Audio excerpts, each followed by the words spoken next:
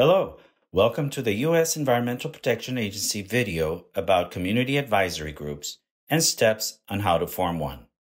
In this presentation, we discuss what is a community advisory group or CAG, the steps for forming a CAG, the roles and responsibilities of CAG members, the roles and responsibilities of EPA, understanding technical assistance, and where to go for technical assistance.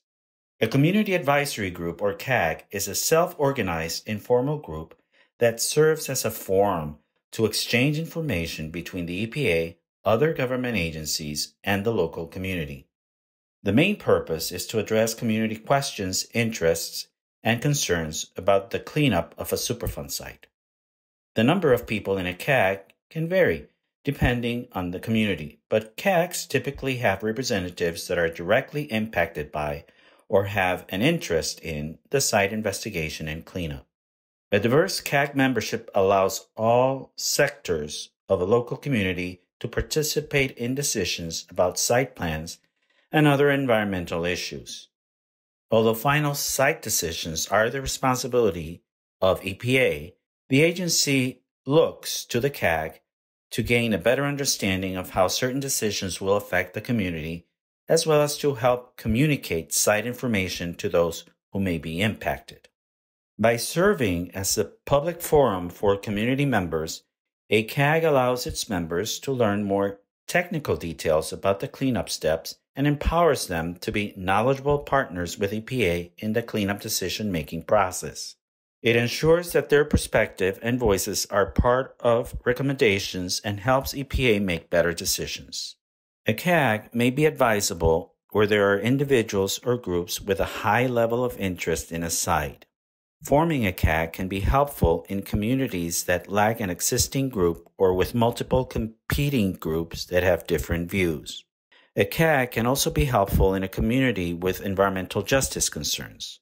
Environmental justice is the fair treatment and meaningful involvement of all people regardless of race, color, national origin, or income, with respect to the development, implementation, and enforcement of environmental laws, regulations, and policies. Once the need for a CAG has been established, the next step to form a CAG is deciding who the members will be.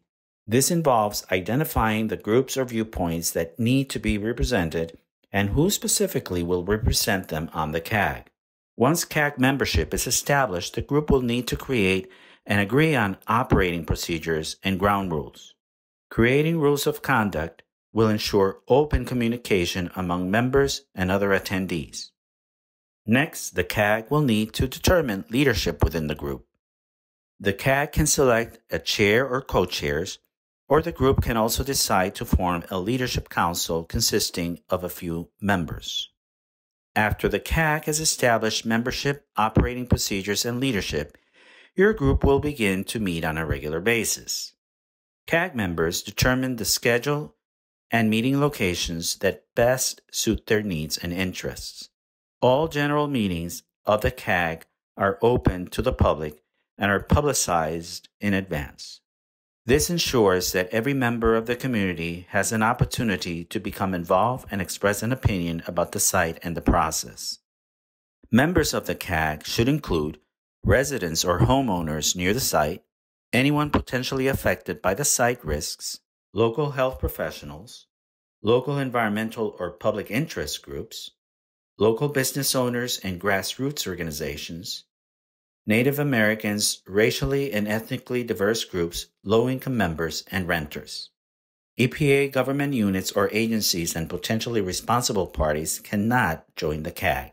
However, the CAG may invite representatives from these units and agencies to share and exchange information about the site and cleanup decisions at regular meetings so everyone can benefit from their insight and expertise. There are 4 ways a community can determine who to include in the CAG. The first method is to form a screening panel. EPA can help the community organize a short-term screening panel to review nominations for CAG membership. The screening panel should also represent the diversity of the community and should have a leader. Potential nominees should be able to demonstrate the ability to communicate to the entire community. The panel will identify a list of recommended CAG members and submit that list to EPA for review and comment only. EPA cannot approve members. The process should be transparent. A second option is that an existing group in your community might be selected as the CAG if that group represents the diverse interests of the community. If the group does not appear representative of the community, EPA can suggest that the group expand membership to include community interests that are not represented. Third, EPA, in consultation with the local government, could select a core group that represents the diverse interests of the community. The application process for the core group might include self-nomination. The members of the core group would then select the remaining members of the CAG in a fair and open manner. Finally, you, the local community members, can identify CAG members that you believe represent the diverse interests in your community.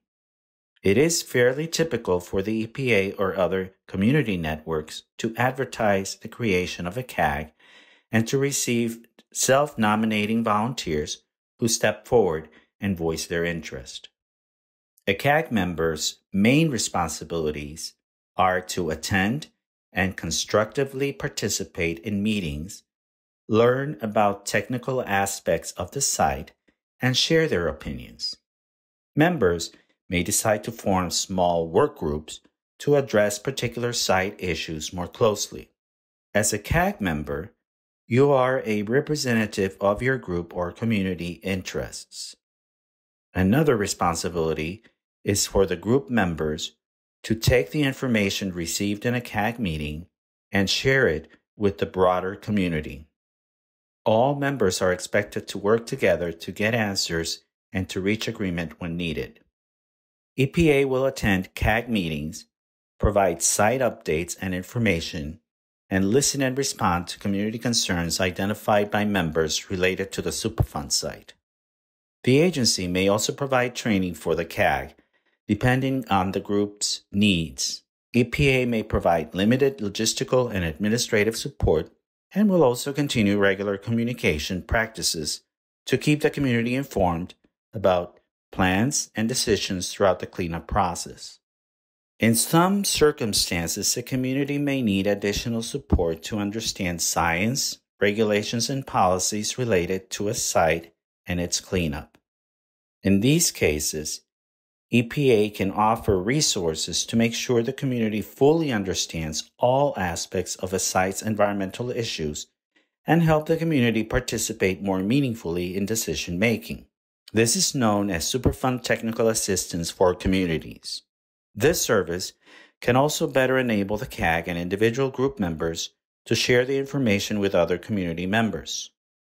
Technical assistance can include a technical assistance needs assessment for the group, access to a technical advisor who can read or review, summarize, and clearly explain scientific reports, terms, or studies related to the site and provide their insight, training on various topics including technical and scientific concepts, environmental programs, policy and regulations, and environmental issues impacting the community, facilitation support so that any controversies between CAG or community members can be avoided or resolved, dispute resolution services to help resolve conflicts among CAG or community members, or between EPA and a community to ensure all interests are identified and addressed through discussions and mediation among conflicting parties,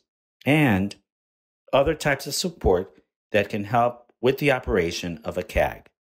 Technical assistance cannot be used for developing new information, such as testing or monitoring, or for reopening or challenging final EPA decisions.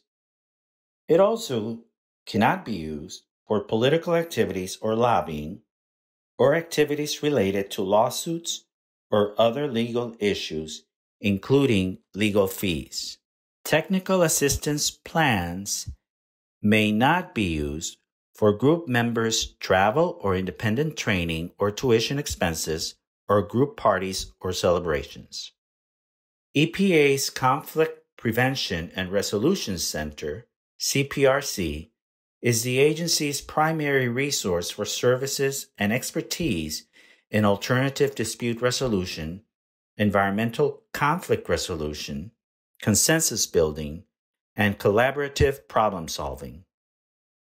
The CPRC provides training support and neutral facilitators and mediators to assist with environmental projects. A neutral facilitator is someone who does not have a stake in the outcome of a meeting, is impartial, and treats all parties fairly. A neutral facilitator can help a CAG develop a mission statement, bylaws, and operating procedures, establish member roles and responsibilities, form a leadership council, prepare meeting agendas, ensure meetings are productive and are run smoothly, and help reach agreement when needed. CAG Keys to Success. It is very important for everyone to come to CAG meetings and express their views. It is also important to be open to all viewpoints. Patience is important when forming and being involved with a CAG. Changes will not happen overnight, but with continued involvement, CAGs can find success. Although the cleanup process can be long and complicated, the members of the CAG are committed to stick it out and to keep the community informed each step of the way. The community's voice in the decisions is stronger when the whole community participates in the process. In conclusion, a CAG is a mechanism that can help your community work with EPA in making site-related decisions. The CAG should represent the diversity of your community and the various concerns and viewpoints. Also, EPA can help your community form a CAG and help your group access resources for day-to-day operations. For more information, visit www.epa.gov/superfund/community-advisory-groups, where you'll find resources such as fact sheets, a toolkit to help you set up, organize, and run your CAG, guidance on CAG best practices, and contacts who can assist further.